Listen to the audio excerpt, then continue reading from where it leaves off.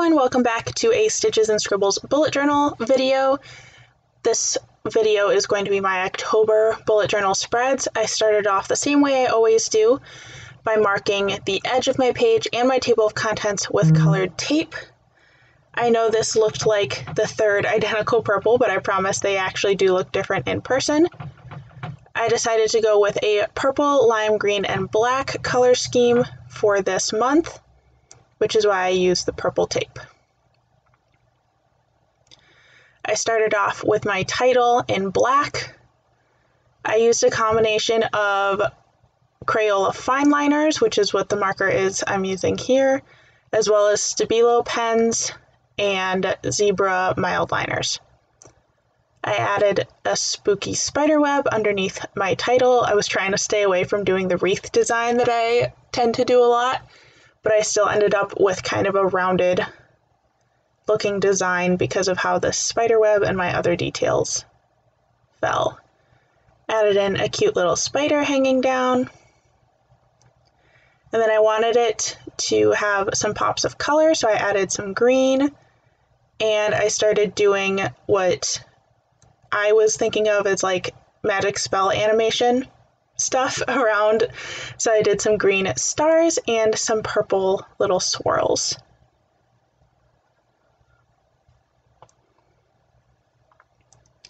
For my first weekly spread, I only needed 3 days, so I only used half of an open spread. I started with some dripping slime coming down from the top and filled that in.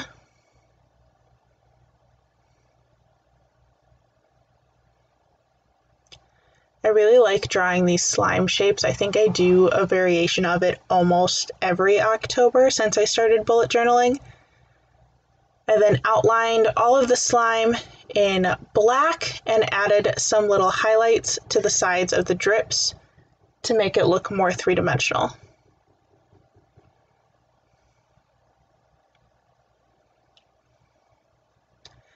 Then I outlined everything again in a brighter neon green so that it looked like it was glowing.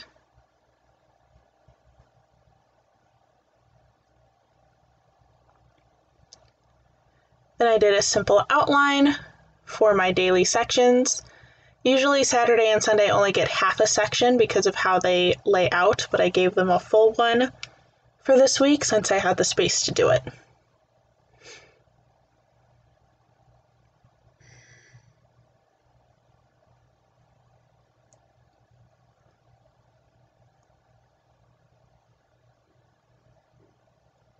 For the second week, I decided I needed some pumpkins in my theme. I originally wasn't going to do anything orange, but once I started drawing, I really felt like doing some jack-o'-lanterns, so I went ahead and added those in even though they weren't a part of my original plan.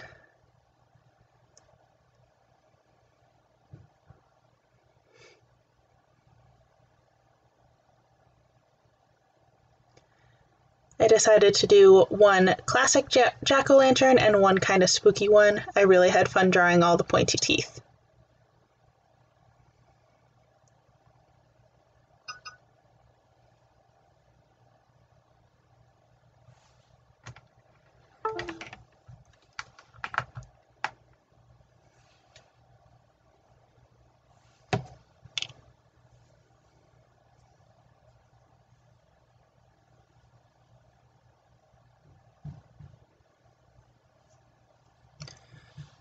I then outlined both jack-o'-lanterns all in black to make them pop off the page a little better.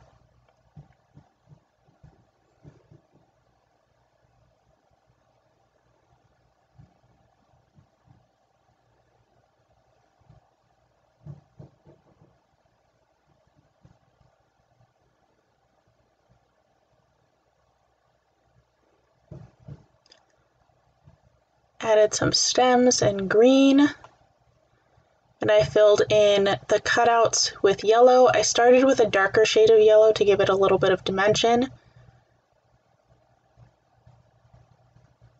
and then filled in the remaining space with a brighter yellow.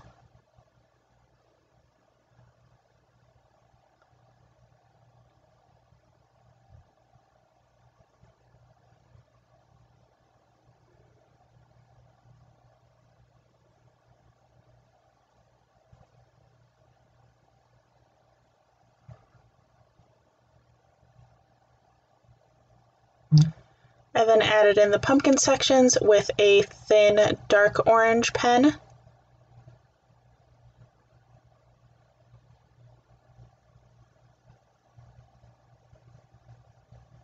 And then I mapped out my daily sections as well as my additional journaling and note sections that I do at the top and the bottom.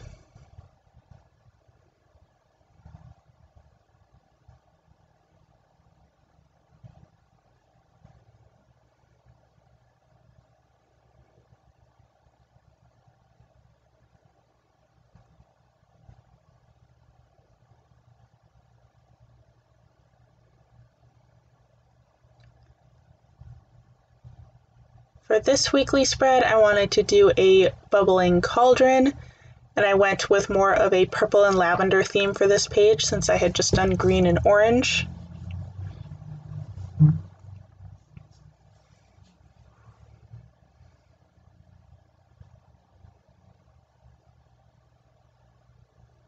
I really like using the zebra mild liners for most of my designs now because I like the coverage that they get, but I wish they came in more colors, which is why I tend to supplement with the Crayola Super Tips.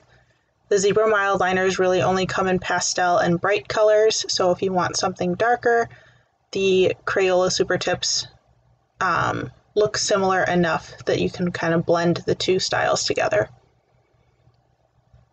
I did some of the same little stars and swirls that I did on my opening page. I just kept the whole design in purple this time.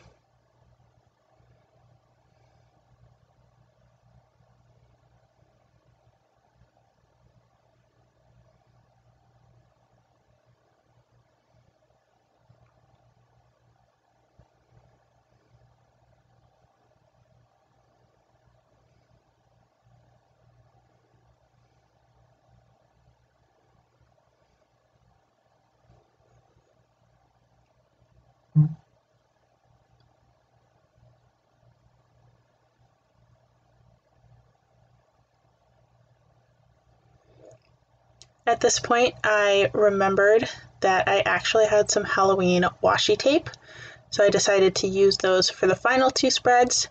This one was a black, white, and gold design with just little rectangles with some Halloween phrases on them.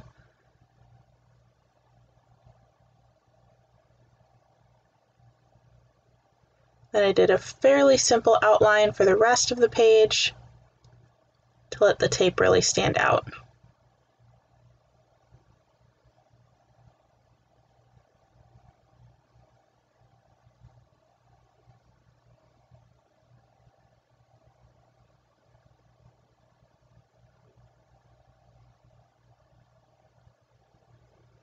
Then I used my remaining skeleton washi tape for the final design.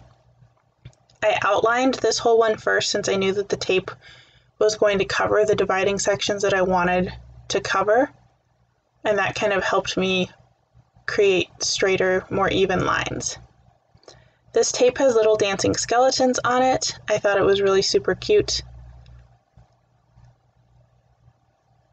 I also really love skeletons, as you can probably tell from other things on my channel, so I knew I had to use this in my Halloween design.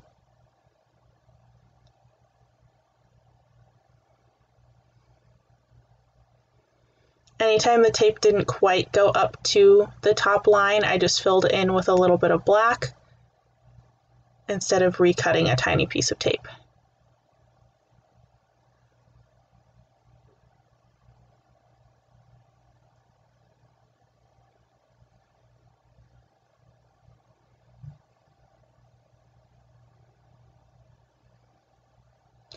I then decided to do a lime green accent around each strip of tape to add a little bit of color back in.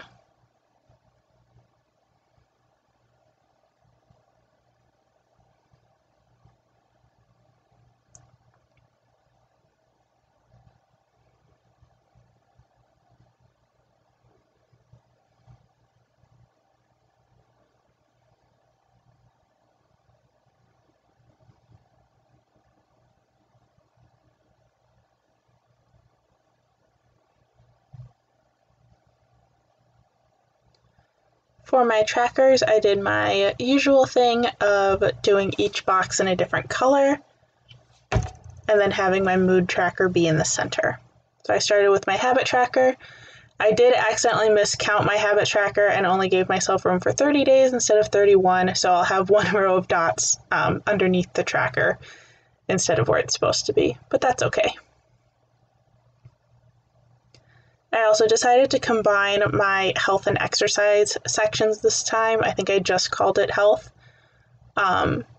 because I realized I didn't need two separate spaces for those things. They could be combined into one.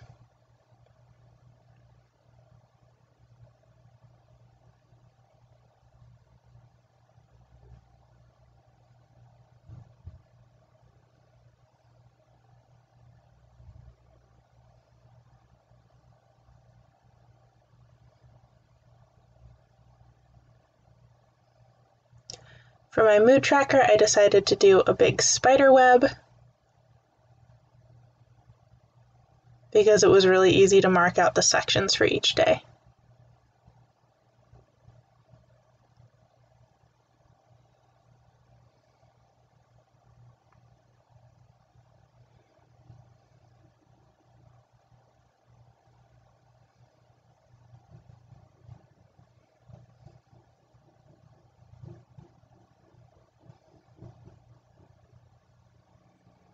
Then I put in my moods at the bottom, just like I always do.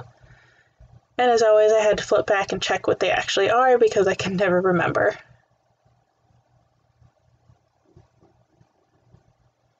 I used all my shades of purple, green, and orange so that I had a color for each mood. Oh, and yellow too. Here is the final flip through. I hope you enjoyed seeing these designs and gave you some spooky inspiration for your own bullet journal or other drawings. I always have the most fun doing my October spreads because it's my favorite time of year. I think my favorite one from this month is the jack-o'-lantern spread and the skeleton washi tape spread. Thank you so much for watching, and I'll see you in the next video. Bye, everyone.